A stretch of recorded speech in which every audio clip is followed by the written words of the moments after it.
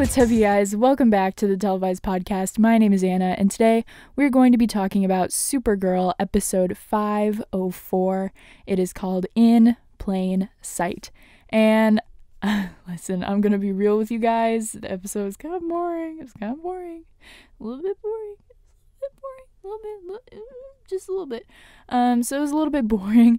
Not a whole lot happened that was like super interesting, I guess. I guess in terms of the main plot until literally the last 15 minutes. Because, pretty much for the whole episode, we were kind of dealing with stuff about Malefic that we already knew about. We knew that they were having problems kind of keeping him contained, being able to contain him. So we kind of knew that, and they were dealing with that. So for this week, basically what I'm going to do is I'm going to talk about Batwoman in a second. But I'm just basically kind of going to go through pretty quickly what happened in the episode. I feel like there wasn't a whole lot of character stuff that happened, so my usual method wouldn't really work because a lot of it was just kind of not repeat, but kind of the same sort of thing. I mean, there's obviously a couple of key things that happened, so I'm just going to go in chronological order this time. And then, because honestly, every season needs to have a filler episode or two, and that's what this was. It was a filler episode, and there's nothing wrong with that. It just means that I don't have a whole lot of exciting stuff to talk about until we get to the last, 15 minutes. So I'll talk about that, what that last 15 minutes means for the future of season 5 going forward for the next couple of episodes at least. What that could possibly mean for characters like William, Kara, Lena, Hope, Malefic, all of that kind of stuff. And then after that, we got some, I'm recording this on Monday, the 28th, Monday the 28th, is the day that I'm recording this. So just today, a couple hours ago, maybe 4 hours ago, news dropped that the CW is going to be making a Superman and Lois show with Tyler Hoechlin as Superman and Bitsy Tulloch as Lois Lane. I want to talk about that, what that means for the future of Supergirl, for the future of the Arrowverse. And then I also wanted to talk a bit about, just, I guess, just future stuff. Because I'm stressing out about everything. So this is kind of going to be me venting, but also kind of breaking down everything. But so let's get into the my Batwoman section really quick. I was about to say let's get into the episode, but I didn't even talk about Batwoman. It was good. It was a filler episode too, kind of like Supergirl. Didn't learn a whole lot new. I thought it was really funny to watch Kate and Luke kind of fiddle with the Batwoman suit, with how finicky it kind of is, the moment where she throws the Batarang and it just doesn't come back. And Luke is like, well, it's because Bruce has longer arms than you. And so I thought that was really, really funny, and just a really fun kind of little moment, fun motif going through the episode was Kate learning how to use her suit, which was really funny. And I also loved Kate and Regan. Anyway, love them. I thought they were super cute. I'm very upset that they already are over, but I think that was kind of cool. It was a kind of a look at what it's like living a double life, because obviously we see that on Supergirl, but we really don't see it as much as we used to, because literally everybody on Supergirl knows now that Kara is Supergirl, except for Kelly. It's just Kelly. But, I guess, and William, but I feel like he already knows. And Andrea, I guess, but I think she knows as well. Anyway, so we don't really get that trope as much as we used to on Supergirl. So I really enjoy it, seeing it on Batwoman, seeing Kate try to juggle this relationship that she's trying to have with this really cute girl that she met at this bar, or at the gala or whatever, at the bar at the gala, and then trying to be Batwoman. She's like, Luke, you keep interrupting me and I'm mad at you. But so I really enjoyed them. I thought it was so funny when Reagan and Kate were like, they finally found each other, and then Sophie kind of shows up and she's working the event and she's like, who's this, Kate? I didn't know you had a date. And Reagan's like, so this is Sophie, your ex. Hi. It was just really funny. I thought it was so good. Yeah, so, and then we, next week for Batwoman, we finally get the Alice backstory that I've been wanting. Oh, I forgot to mention, Mary in this episode was so amazing. She like, her working with Batwoman was so great. And I love that aspect of like, Kate, is Mary's sister.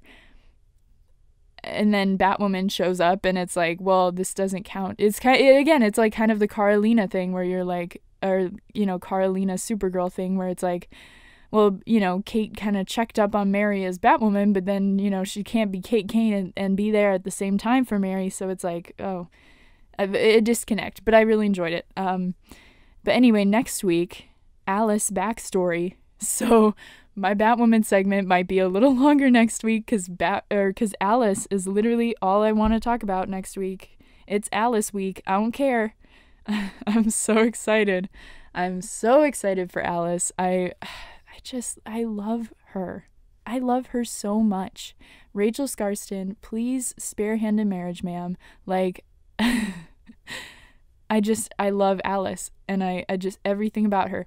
Although I was a little freaked out when she cut that guy's finger off this episode. I was like, oh my God. Oh my God. It was kind of scary. Oh, but I was really intrigued by that twist at the end of Batwoman where, oh God, I don't know her name. Mary's mom and Kate's dad's wife. I don't know her first name. That's terrible. Mrs. Hamilton. I cannot believe that she confessed to Kate's dad that she made up the whole thing about Beth's bones. I was like, oh my God, I thought we would like drag that out more, but holy shit. But I'm really excited because what I think is going to happen on Batwoman is that by the end of the season, hopefully, Alice kind of is like a anti-villain. And then I think Mary's mom is going to be kind of one of the main villains of the season, because I really want Alice to stick around, and I think she'd be a really fun anti-villain because, it's kind of like a Harley Quinn type, or, you know what I mean? Like she definitely causes trouble, but she has good intentions and she's, trying to save the day. Hopefully, she can work towards being a better person and not cutting people's fingers off, but I'm excited. I hope I'm right about that because, again, I'd love to see Rachel Scarston stick around forever on Batwoman. And then also, congratulations to Batwoman. I'm sure, congrats to them. They got a full season ordered from the CW, as well as Nancy Drew, which I also love. And if you're not watching, you should totally check it out. It is super great. It is super spooky, but I love it. And there's lesbians on Nancy Drew as well. Any CW show now got lesbians. You already know if you listen to me talk about the CW on my other podcast episode. 6 podcasts ago. So anyway, I'm just really excited about Batwoman. I love it so much. But now it's time to talk about Supergirl. So, like I said, I'm just going to kind of go in chronological order. I'm just gonna go for it, mention kind of the big stuff that happened, because like I said, it wasn't super exciting. Had some cute little character moments in it, but I wasn't super into it. Just, again, filler episode, it happens. So, in the beginning, they try to send Malefic back to the Phantom Zone, but it does not work because he can phase through their, Phantom Zone gun, their Phantom Zone portal gun. So they're like, oh crap, what are we supposed to do if we can't, they literally shot him straight on, Jean was straight on with that thing, and it still just did not work. He fully just went right through him. And so they were like, God damn, we gotta like fix that. So that is kind of the overarching plot of the episode, where they've got to figure out how they can stop Malefic from phasing through this portal gun and send him back to the Phantom Zone where he belongs. So we had that plot line running. Then we see Kelly and James driving to where they used to live, their old hometown. Can't remember the name of the town, but they're shocked to find that it is kind of, looks like a ghost town now. It's like nobody's there. Places look kind of a little bit more run down. People are handing out soup in parking lots. Like it's clearly kind of become a more like it's the community has definitely been suffering, and they find out why. They see a gigantic prison in this town. So they're like, since when is there a prison here? So that's their storyline for this whole episode is them trying to, I guess, relearn their old town, obviously be on the run from Malefic, but like they're like gonna fight the prison system in this town is basically what's going on. So then we see everybody's huddled at the DEO.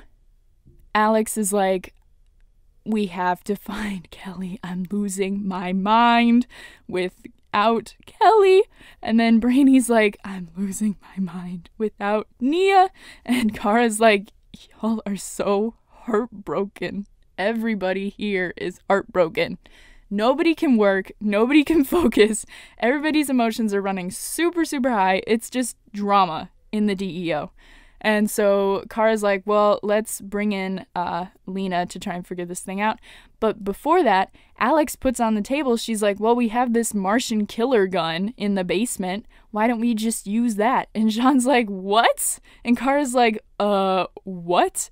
Like, that would be if Alex suggested using kryptonite on Superman because he's been mind controlled or something, Like, that was crazy, crazy, crazy. And it's, Alex is just basically like, whatever we need to do to get Kelly to come back here. Okay? Like, so all of that starts happening. And at the same time, Kara gets a phone call from Nia. And Nia's like, hey, Kara, you know what the tea is? William is shady. And I know it. Because he was supposed to be on assignment to London, but now he's going to Mexico City. Because somebody wrote it on a newspaper, and so he was like, all right, I'm going to Mexico City. And then Brainy was like, oh my god, was that Nia? Did she ask about me? And it was very sweet. So then we see Lena and Hope, and I don't even remember what happened in the scene, but Lena and Hope was like, oh, in this journal it's like says how to do it, but we can't figure it out or whatever. And I'm sitting there thinking, the theme this season is being too trusting of people. It is only episode 4, but they have already beat us over the head with that theme. Because it is in every single character's storylines. Like, literally every single one. Like, Kara, too trusting of Lena right now. Unfortunately, that's like her being too trusting. Also, as I'll talk about later, probably of William. And we saw Kelly being too trusting of that friend. And then we see, Lena in this scene being too trusting of Hope. Because honestly, and as somebody pointed out on Twitter, I don't remember who, Hope could have said anything. Like, Hope was the one that translated this journal entry of Lex's. Hope could have put anything in there. And Lena just like blindly trusts this technology because, she's like, well, I created it and there's no flaws in it. And it's frankly, her arrogance that is kind of going to get her in trouble eventually. Because she is extremely arrogant this season. And that's, I love Lena. I do. I love Lena. But that's just like something that is happening with her character this season, where she is being written very arrogantly. And I feel like that is definitely going to get her in trouble. But, you know, like I said, she's being too trusting of Hope, but then not trusting enough of Kara and the rest of the super friends as she is now a part of. So we also heard Kara speaking Spanish. And then Lena's like, oh, what if we just detained Malefic? Like, we could harness his power or whatever. I'm like, lady, you don't even know what you're talking about. You don't know who this guy is. You haven't seen him in action. She wasn't around for all this hullabaloo with Kelly and Alex and all of that. She didn't see any of that. So she's definitely like, that was just arrogance off the charts. She's just so over, like, it's all over her head. And I think we're going to see that to the 10th degree next episode. I'm kind of excited for it because I think once Lena kind of gets like knocked back down to earth a little bit, then things will start to like smooth over. But again, I feel like it's always in the presence of Hope, and then even like at the DEO she's being really arrogant. So I don't know, it's very interesting. So lots of things are happening, lots of developments, or lots of, you know, just like plot things are happening. And, you know, Nia and Kara keep investigating William. Kelly and James, they find this kid that's like been living in their aunt's house while nobody was there. And he was just doing homework. Like, he wasn't even stealing. He was just like doing homework with his friends in this house. And they catch him at a grocery store, and the owner is like kind of being really rough with him for stealing this basically Chef Boyardee can. And Kelly's like, I thought you had to leave the store to steal, because he was like roughing him up inside, which is crazy. And it's, you know, unfortunately what happens to quite a few people in this country when you're just walking around a store holding something and then they think you're suspicious. And so Kelly and James invite him to dinner that night because later they learn that his mother went to prison for stealing a $30 heater from the store. She went to prison for 10 years, and he doesn't know where his dad is, so he's basically like an orphan living on the street. And he crashes at James and Kelly's place because he doesn't have anywhere else to go. And, you know, and his friends too, like, they all come and hang out. So I thought that was a really cool storyline. And then obviously it eventually leads to James's exit, which I thought was very fitting, but I'll talk about that in a bit. Kara goes to Mexico, sees William doing shady shit. She goes to Eve Torres's apartment, confronts this like, I guess like alien or metahuman or whatever. She's like fully like sucking the air out of Kara's lungs, and Kara just like whips a table at her and she like survives. But that totally would have cut that woman in half. Like that table would have cut that woman in half. But that's fine. And then the DEO, for a extremely secure top secret agency, it sure is easy to get in there. It is so easy to get in the DEO. I feel like it is easier to break into that place than it is to like get into Catco. I don't It is so easy to break into the DEO. Malefic got in there like that. He was in, and then he mind controlled Alex. And so Alex is mind controlled, and Lena, since she was summoned to the DEO, she is working with Brainy. It is very sweet because she sees Brainy kind of having this meltdown because he cannot figure it out. He can't stop thinking about Nia. He cannot do two things at once because he's trying to figure out Nia. He's trying to figure out Jean. They're hurting Jean in the process of all of this, trying to figure this out. So Lena's like, Brainy, let me help you. Just ask for help. It was very sweet, but it was very, I'm like, Lena, take your own advice, like pot calling the kettle black kind of thing. Like, take your own advice, Lena. You need to like ask for help, or like talk about this with somebody. But anyway, so then Lena fully transforms into season 3 Morgana Pendragon, and once everybody's out of the room, she like sneaks this little device into the portal gun thing. And we all know what that does. It reroutes Malefic, as we see later in the episode. It reroutes Malefic, puts him into Lena's L-Corp lab instead of into the Phantom Zone. So then we see James. He's at this newspaper because he's like, this sucks. This prison is obviously fully corrupted, and they're just putting people in there to keep making money off of it. And so he talks to the head of this newspaper who actually mentored him, and he's like, this is wrong. And the newspaper guy's like, well, we're not going to stop publishing, or, we're just going to keep promoting prison propaganda because I employ 30 people here. And we need that prison to keep the town going or whatever. And so James is like, what the hell? What happened to honest reporting? So then, we find out that Elena wasn't actually dead, but I don't think, we never got an answer for that. So I think next episode we'll deal with that because she's obviously connected to William. Then Alex absolutely tears Jean apart. Mind-controlled Alex tears Jean apart, fully. Just says the meanest things to him.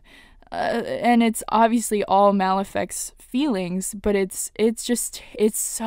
was so brilliant on Kyler and David's part. It was such a great scene. It was just so well done with the emotion, with just the pain that you see from Jean, and then kind of the empty eyes that Alex had. It was really good. It was an amazing performance on that scene. And then we just basically see John kind of being like, well, I still love my brother, but there was nothing wrong with him. We ostracized him, which I feel like is fully a parallel for Lena. So I feel like I'm really interested to see what happens now that they're together, because I think that there's a lot of parallels between them, between Jean ostracizing his brother and Kara ostracizing Lena from everything, so I'm intrigued to see where that goes. But they find out that Alex is brainwashed, and then Kelly can see, I forgot to mention this, Kelly can see through Malefic's eyes, which I feel like will come in very handy next episode. But it comes in handy now because she realizes that Alex is mind controlled. So she and James, they dip out of this town. But not before this kid is like, what, you're leaving? How could you leave me? You just got me a lawyer, but now you're just gonna dip? What? So all of that happens, and they meet at the planetarium. Malefic is there, Alex is there. Alex has that crazy gun, but it doesn't, I guess it was the gun? I don't know, I thought that they said that it could kill Martians, but Jean gets hit with it 6 times and it does not hurt him. I mean, it hurts him, but it doesn't kill him, so I don't know if it was actually the gun or not.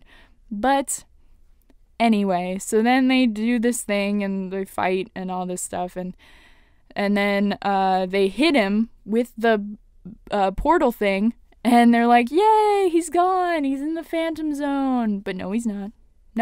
He's at Lena's place. So then we get this amazing Supercorp scene where Kara shows up and she finds Lena, and she's like, Lena, you're a genius, you saved the day, I don't know what we'd do without you. And Lena was like, isn't this so fun working together now that I know who you actually are? And Kara's like, yeah, it's amazing. I can't believe that Kara just thinks that Lena is fine after all of this. But you know what, whatever, it's cute. Her blind optimism is very sweet. But anyway, so Kara's like, well, get used to it, because you're a super friend now. And we have t-shirts and a handshake. I'll teach it to you. And Lena is fully giggling, fully it's very, very sweet.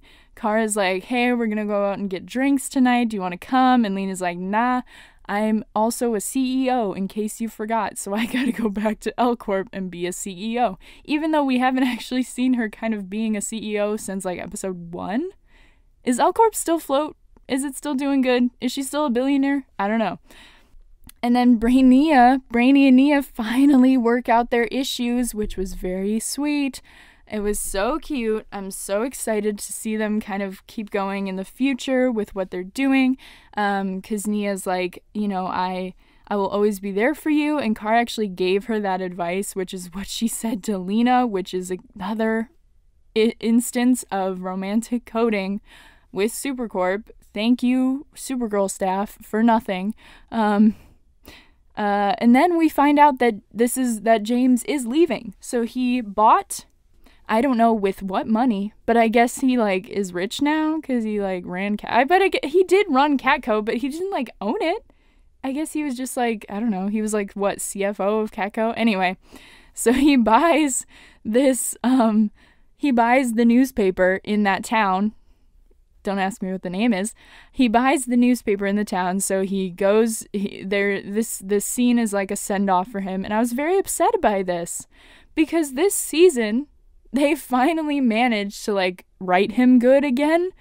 Season 2 and season 3 and season 4, I just did not care for his character. But of course, when he's gonna leave in season 5, they bring back kind of his season 1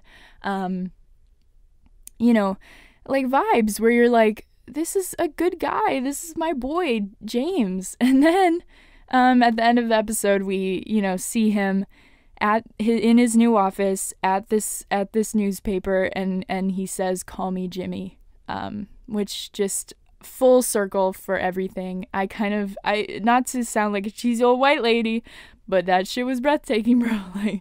It was a great moment. I could not have asked for a better send-off. I think that him being a senator or something was just not for him, even though obviously I would have been super supportive of that idea. That would have been awesome.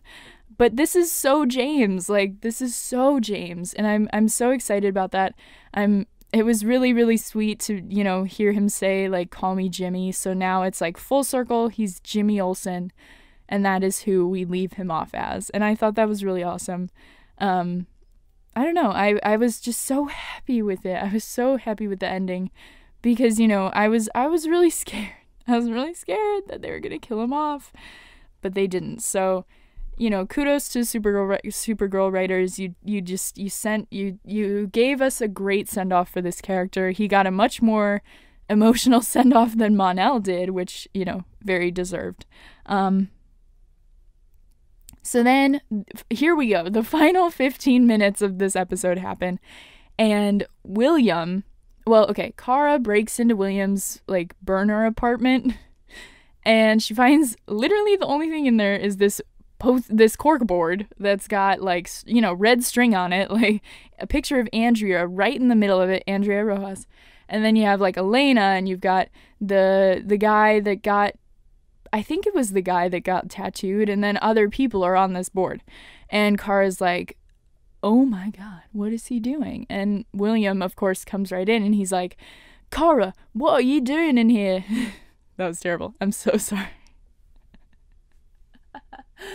I apologize to any British listeners and Stas Nair.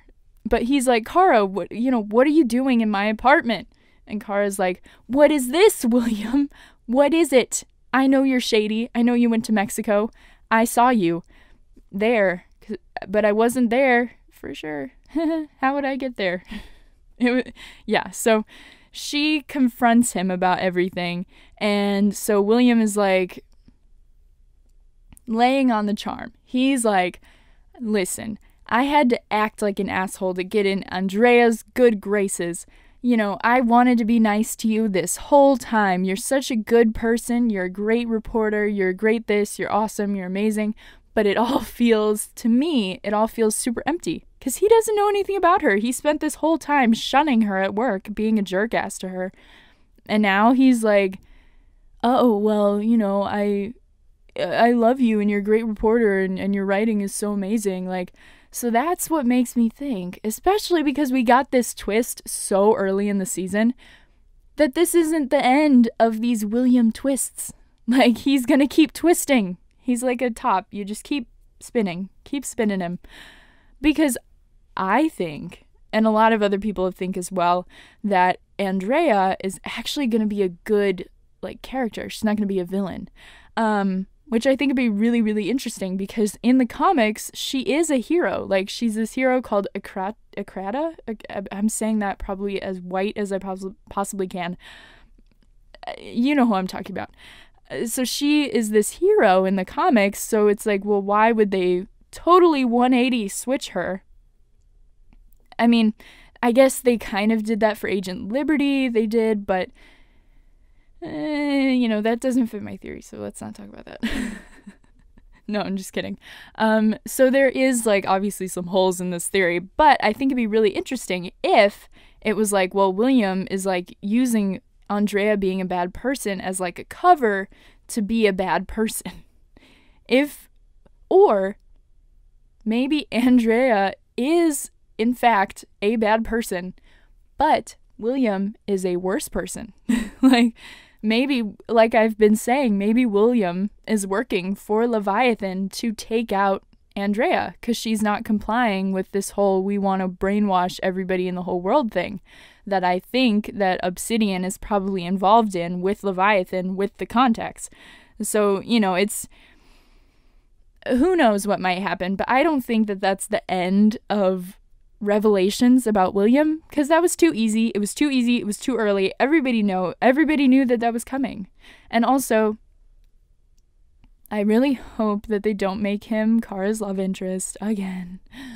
What is it with Supergirl wanting to give Kara the worst, absolute, most disgusting jerkasses on the planet for boyfriends? Like, what is it about her that screams she wants to date awful men? Like, no, she doesn't. She doesn't. I know she doesn't.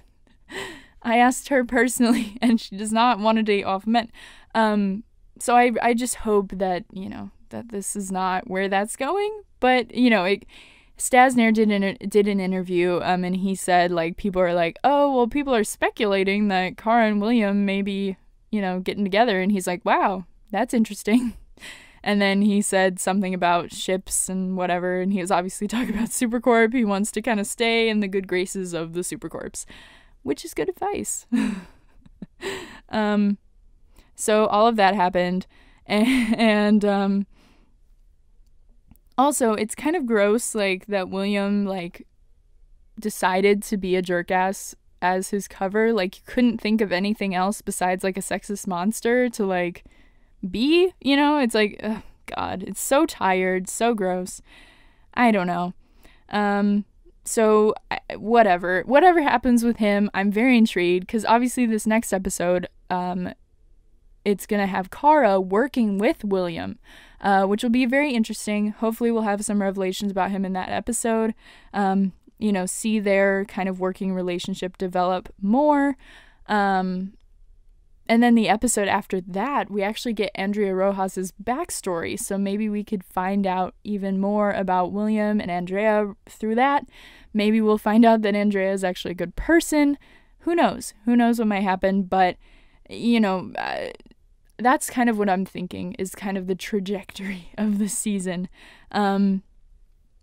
Because, like I said, this theme of this season is trust nobody, basically. Like, y'all are too trusting is basically what the theme of this season is, which I think is very cynical for a Supergirl season.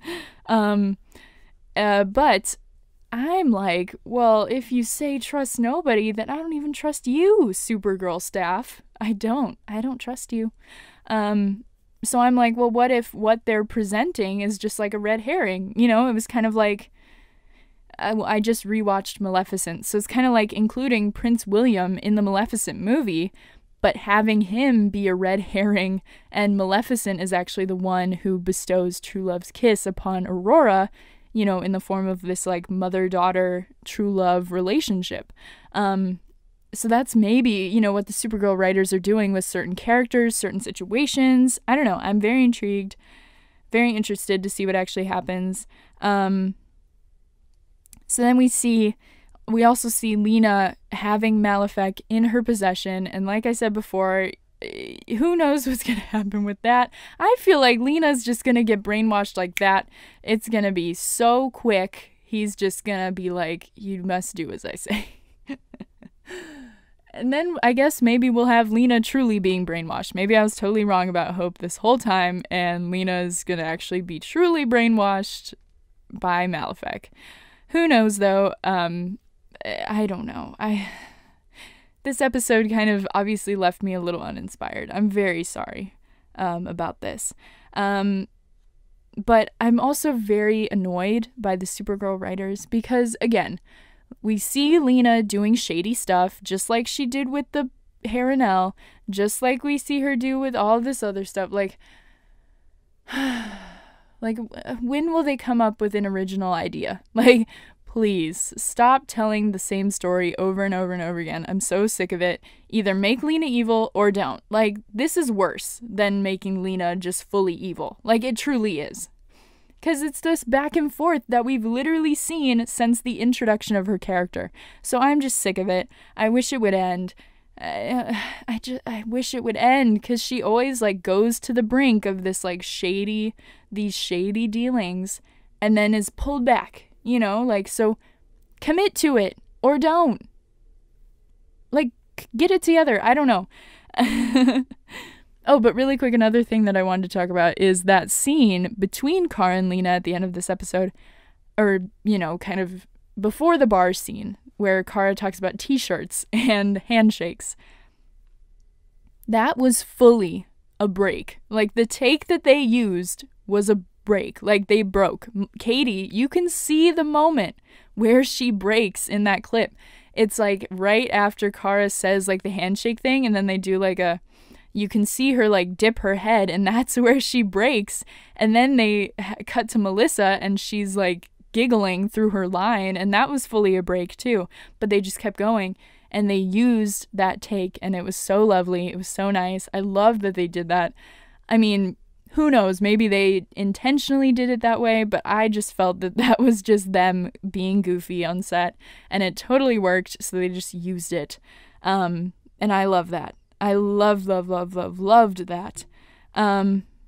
I feel like since Kelly now can see through Malefic's eyes, she's gonna know instantaneously that Lena is in the possession of Malefic, or that Malefic is in the possession of Lena. And I feel like she's gonna tell Alex, and then Alex is gonna have to tell Kara, and then it's just all gonna kind of blow up from there. It's gonna be really intriguing to see what happens, but I think that's for sure gonna happen. It's definitely gonna cause some conflict probably in Danson's relationship, unfortunately, and also in Kara's relationship with Kelly, and then obviously Kara's relationship with Lena. Maybe we'll get the third reveal. Obviously, we still have yet to have the reveal where Lena reveals that she knew this whole time before Kara told her. Maybe we'll get that either this week or this coming week or the week after. I don't know, but I feel it coming. I can feel it in my bones. I feel it. But also, there's no way that that's not going to happen. Like, they used Kelly getting these flashes way too much for them to not use that next episode or the episode after. And then I also saw this post that was like, look, the revelation, it's from Kara Supergirl XOXO on Tumblr, just so you know. I just thought it was really good. Look, the revelation about William and Andrea, that came way too soon in the season for it to be the truth. William's speech was so over the top, it could not have been genuine. He knows Kara's Supergirl, and he knows she saw him in Mexico. So now he's playing her and pretending to be good. William is going to end up being the bad guy, not a love interest. And Lena, well, in order for Kara to save her soul, she needs to go down this path right now. And they say Supercorp is still endgame. True. So yeah, it's just, that's, I think, all I've got on the episode. Like I said, it was a pretty boring episode. Yeah, so it was kind of boring, but like I said, you need a filler in the season. You need a filler or two in the season. I'm glad that it wasn't one of the, like, very first couple of episodes, because that always sucks when you get to, like, you know, it's episode 3 and it's already like a really boring filler episode. But I mean, it was full of like good moments, but you know, just kind of a little bit slow. I'm not knocking the episode. It was still very much like a solid 8 out of 10. But like I said, just a little bit slow, little bit boring at times, little bit irrelevant, I guess, to the plot. That's just what it felt like. It was like, why did we watch that? Oh yeah, so Superman and Lois Lane. They're getting a show on the CW, which means a couple of things. It means a couple of things. I guess it means that we're officially going to be entering the second era of the Arrowverse. I think, at least the way that I'm looking at it, and I believe the way that the CW is looking at it, is that Crisis is basically the Arrowverse's endgame. So now we're about to enter phase 2, you know, of the Arrowverse. You know, obviously we have Green Arrow and the Canaries coming next year. Batwoman just started, which she'll be kind of not the leader, but she kind of took Arrow's place as like the dark grim show. And even though Green Arrow and the Canaries is still going to be there, I feel like it'll just maybe be a little less grim. I don't know. I hope so. We don't need 2 overwhelmingly grim shows. I feel like it'll be more Flash-y, you know what I mean? Like, because Flash isn't as bright and hopeful as Supergirl, but it's not as dark and dreary as Arrow or Batwoman. So hopefully it'll kind of fall in there. And then we have Superman and Lois Lane, which will be very, very interesting, to see going forward what happens. I know that the announcement of this show has caused everybody to lose their minds and to worry incessantly that Supergirl is going to be canceled. Right now, I'm hopeful, but I'm also not. I'm scared. I'm concerned. I mean, I think there's reason enough to be concerned, just because, of course, we're getting up there in the number of seasons that Supergirl has. But I feel like the CW really wouldn't want to end any of their Arrowverse shows like earlier than they did Arrow. You know what I mean? Like, they did 10 seasons of Smallville. I think at least 10 seasons of Smallville. I think that there are 10. So they did 10 seasons of Smallville, and now they're doing like basically what is 7.5 seasons of Arrow, but it's 8, but it's like 7.5. So I feel like really the minimum that they'd want to max any of these shows out at is 7 seasons.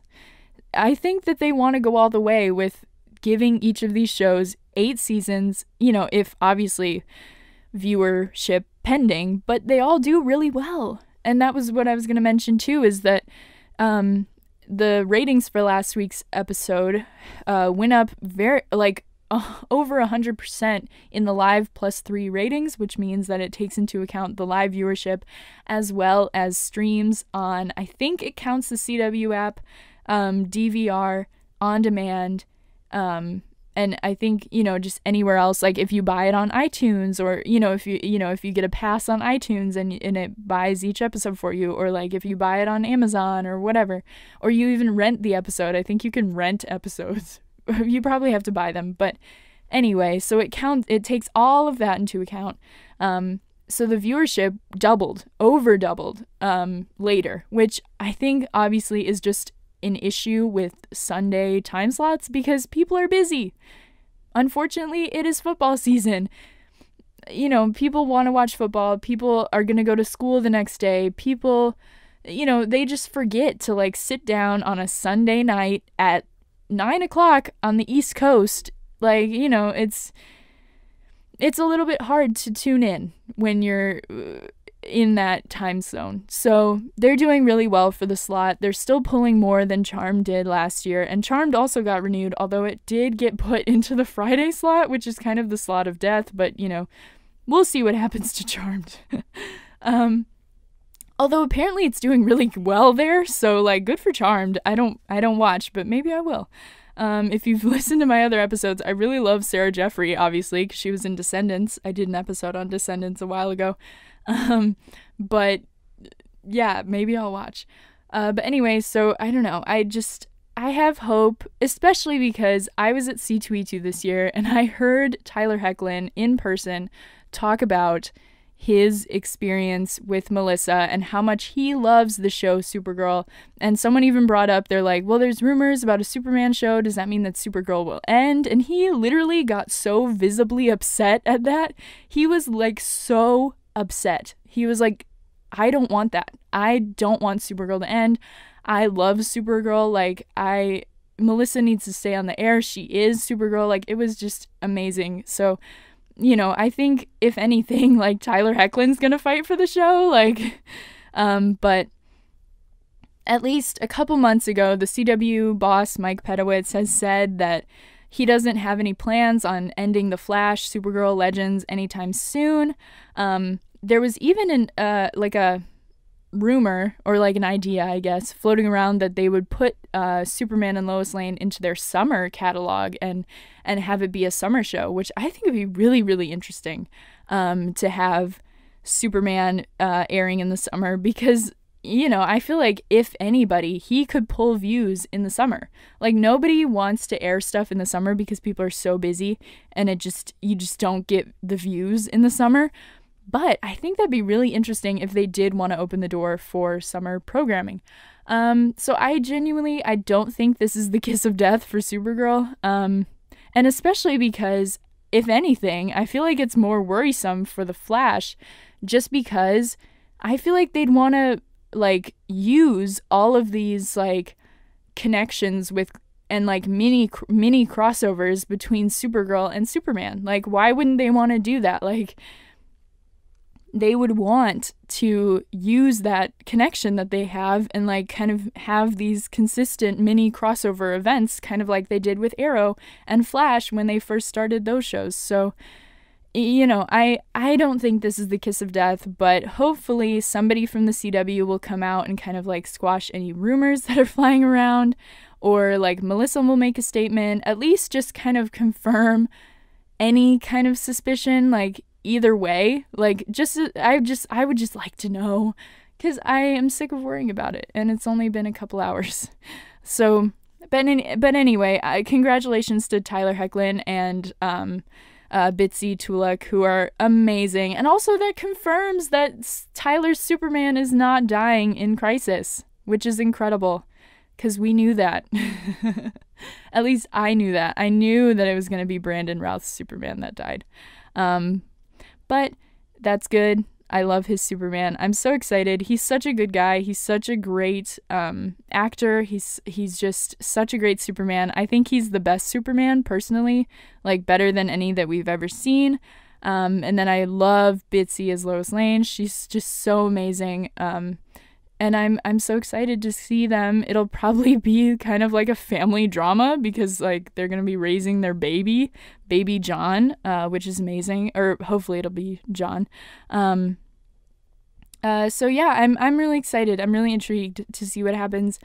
Hopefully, you know, we get some news about Supergirl soon. But I think the future looks bright for them, especially because, you know, I think Melissa is so passionate about this project. She's going to fight for it, you know, if push comes to shove. So, you know, we'll see what happens, but I'm going to leave you on a hopefully more positive note. Also, if you noticed, I put up a bonus episode this weekend, because I am going to do these bonus episodes once a month. And it was me talking about horror movies, which I absolutely despise, but I think the genre is very cool, and it's basically a horror 101. It's like an intro to horror. It's got the history of it, why horror makes money, why, like, the different, like, the cult following of horror, the different subgenres, and why I think it's super interesting, even though I'm not even into it. So if you want, you could give that a listen, check it out. It's not super long. It's only like a half an hour, I guess.